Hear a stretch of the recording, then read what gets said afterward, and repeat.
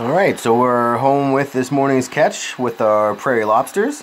What I like to do is purge them a little bit before we get them cooking. Two ways you can purge. You can do what I'm doing here, which is just to put the crayfish with an aquarium pump. Just pump them with some oxygen for a few hours. Kind of helps clear out their intestine tracts, make sure they're good and tasty and clean.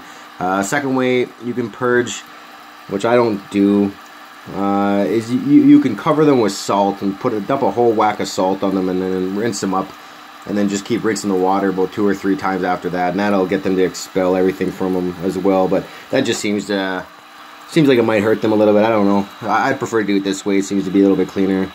They seem to like bouncing around in the bubbles. But this will make a tasty treat later. We're gonna make up some prairie lobster roll sandwiches later on this afternoon.